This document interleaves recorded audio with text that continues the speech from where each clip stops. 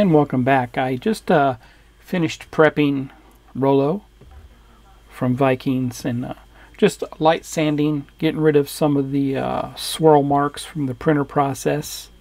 This was 3D printed and by Mike at NY3D Creations. It's a fantastic print, and head over there and see if it's available to you. You know, he needed a little bit of sanding and some prep, and I still see some stuff I need to do, but what I'm going to do is I'm going to paint him with some high fill primer. And this is that primer, the SEM brand high fill primer. I opted to buy the black primer, and there's the number for it.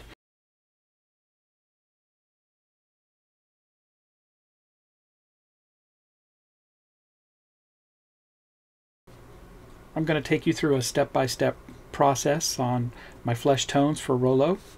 I've already coated him with Stynylrez flesh tone, and you can use any medium type of flesh tone that you'd like in the beginning. You can use Vallejo brand, you can use Pro-Acryl, paints like that.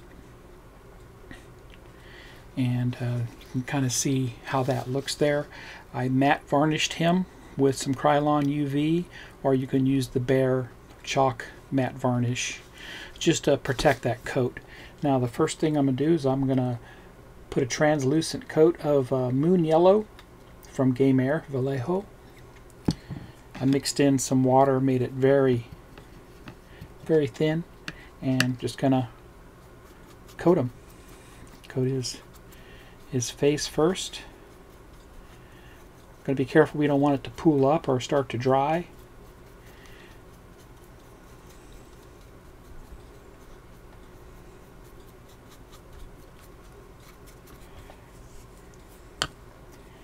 Take a makeup sponge and just dab it.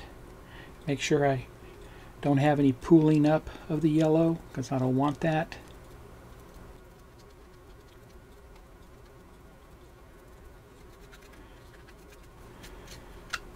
Work on one side of his body. Take the sponge, pick up any pooling of the paint. I like that. Okay, there we go. I'll let that dry, and then I'm going to go ahead and do a matte varnish over him. Alright, so I sealed him up. He's dry now. Next, I'm going to layer on a thin coat of the Citadel Air Angron Red Clear. I've already mixed some of this in my palette. I'm going to lay it down all over. You can kind of see how it bubbles up, which is what I want, right? I'm going to get some specks out of this. And I'm going to tap it just like that.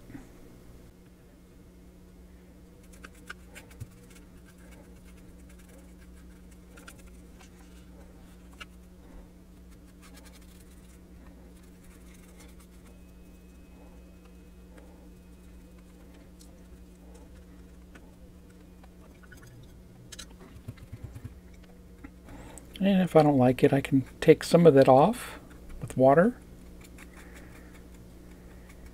Okay, so I'll go ahead and let him dry, and I will put a matte clear coat on him. Okay, I'll be back.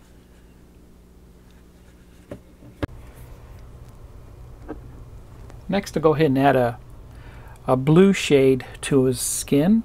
And this is the Citadel color shade Drakenhof Nightshade. And I put some in my palette already with some distilled water. And I'm going to go ahead and apply it to him just like I did with the red. Remember, I've already sealed them. And I'll tap it off.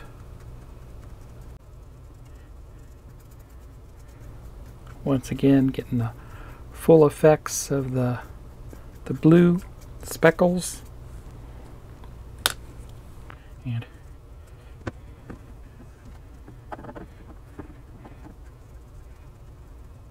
so I'll go ahead and seal that layer after it dries. I'll be right back.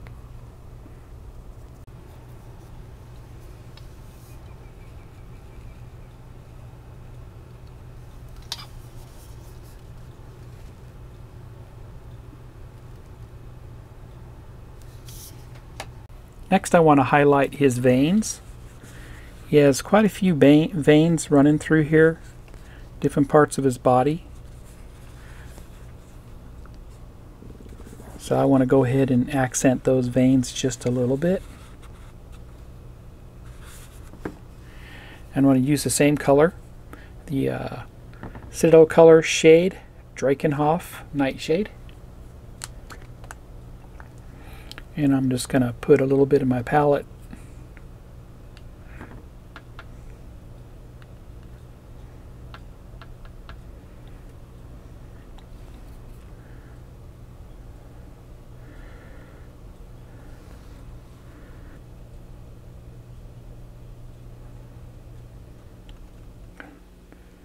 Take some of it off here.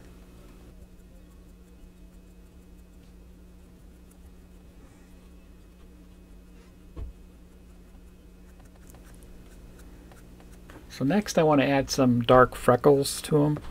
And to do that, I'm going to use Citadel Color Shade, Reichland Flesh Shade.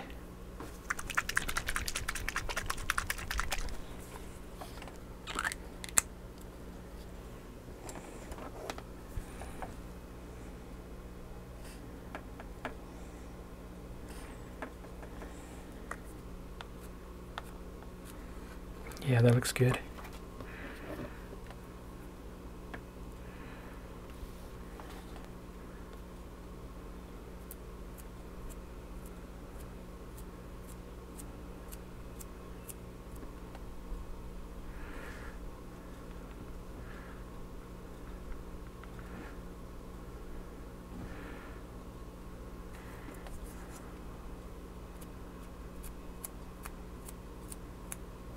Okay, I'll let that dry. I'm going to seal it, and I'll be right back.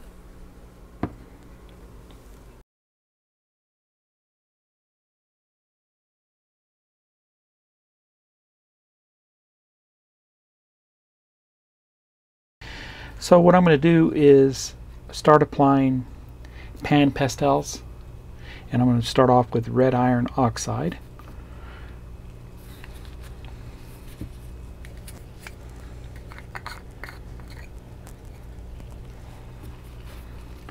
And I'm just going to apply the red iron oxide to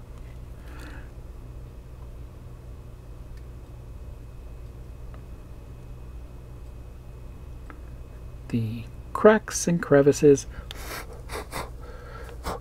And right now it's just being applied, and I will take a brush and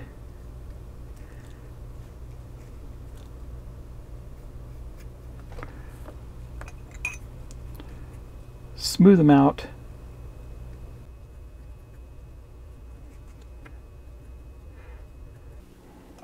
So I can take my brush here and I can smooth it out like that. I'm going to do his mouth, and that will be fixed later. Top of the head.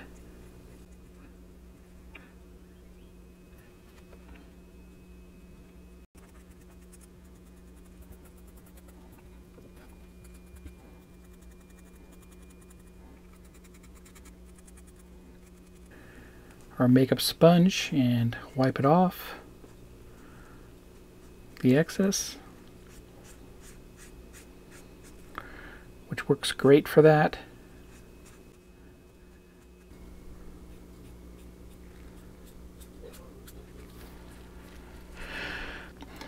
I am going to go ahead and do the magenta extra dark,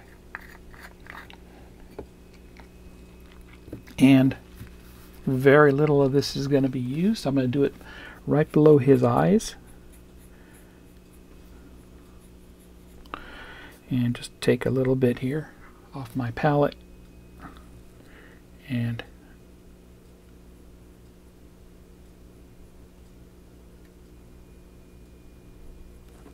like that.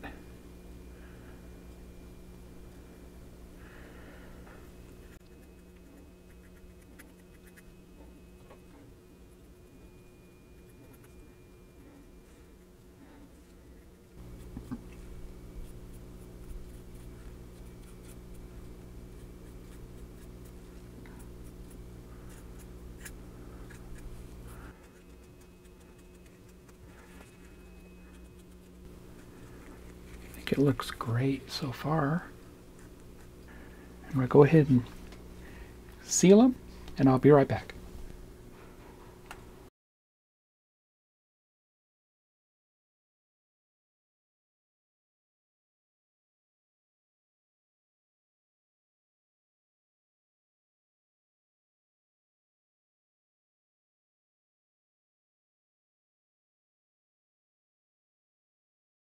So now the next step is to lay some color over these pastels and everything that I've sealed in. And now I'm going to lay down his shadow color, flesh tone color, and I'm going to lay it down in that angle straight on the bottom. I'm going to use Pro Acryl Shadow Flesh. So this is a darker flesh color. And I'm just going to lightly mist that from underneath. Okay, I'm going to mix this into my airbrush. Use my Sotar 2020.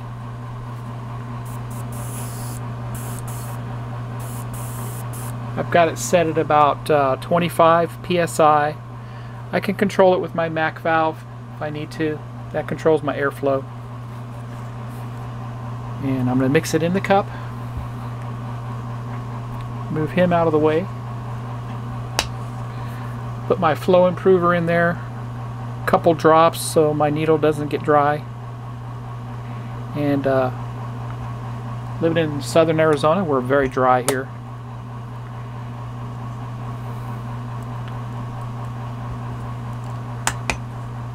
A couple drops of the thinner.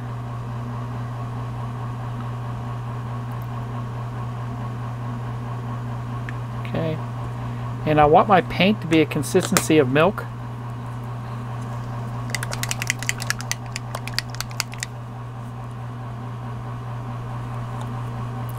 Probably going to put about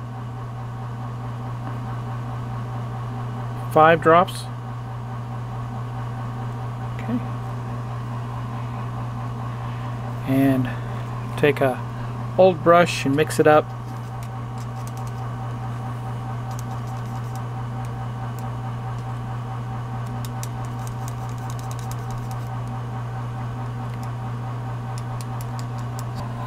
I'm just going to do, I'm not going to hold the air needle down all the way. I'm going to do like just real quick.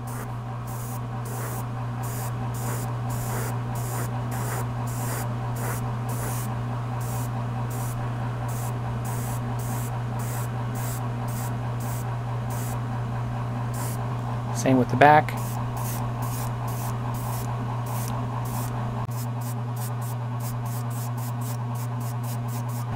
Go ahead and clean my airbrush, and I'm going to let this dry a bit, and I'm going to give him another, I'm going to seal it once more before we go into the next layer of paint.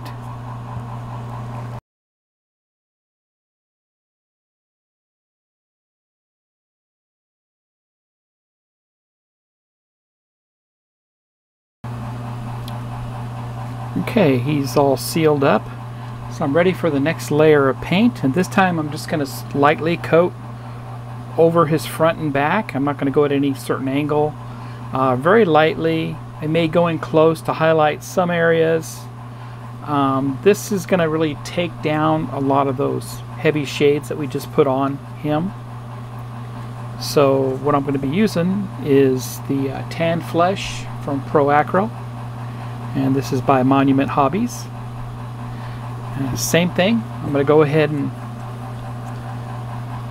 Put a few drops of flow improver into my airbrush.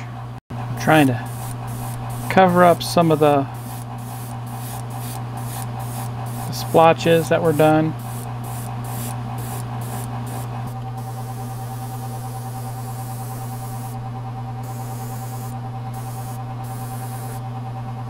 I'll let that dry a bit, and I'm going to go ahead and seal them. I'm happy with that.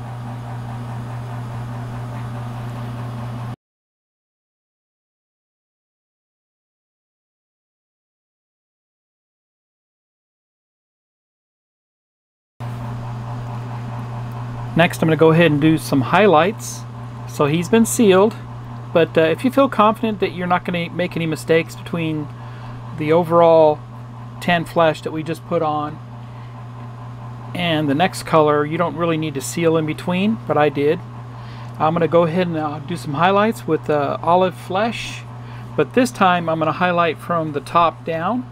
So I'm going to be spraying in that direction. So he's just going to be highlighted from above.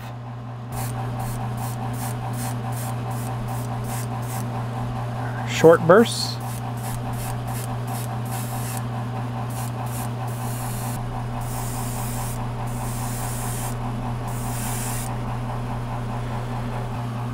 Okay, I'll go ahead and let it dry. I'll clean out my airbrush and I'll go ahead and give him another seal coat. I'll be right back.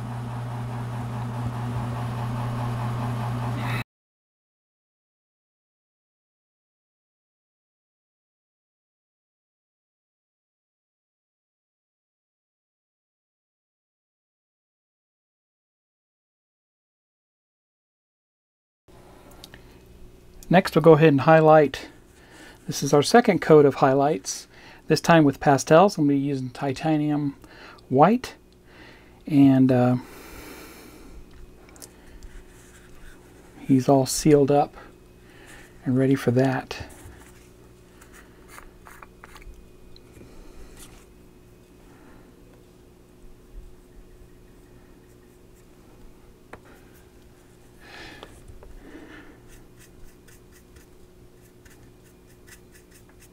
Now to do his face. So this will just be a little bit on his nose, the bridge of his nose.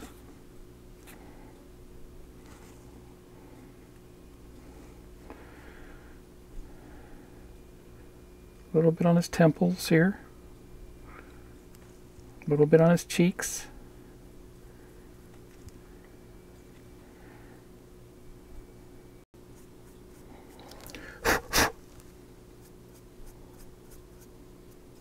Makeup sponge here, and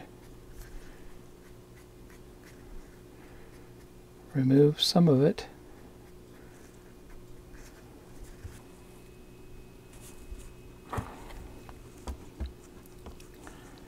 Now I want to go back in with a little bit of iron oxide, but very lightly, bringing back some of those darker areas.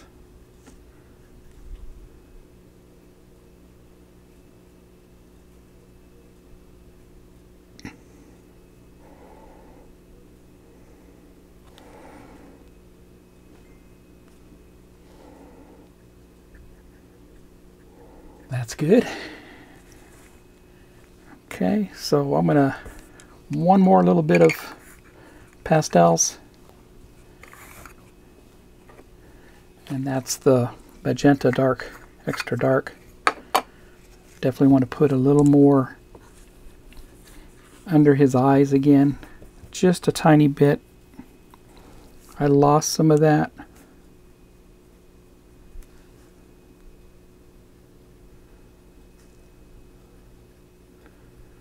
Good.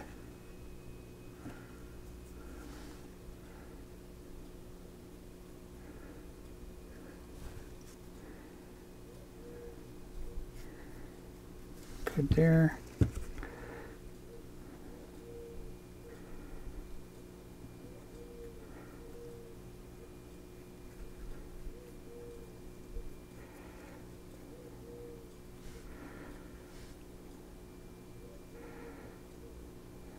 I think he looks good.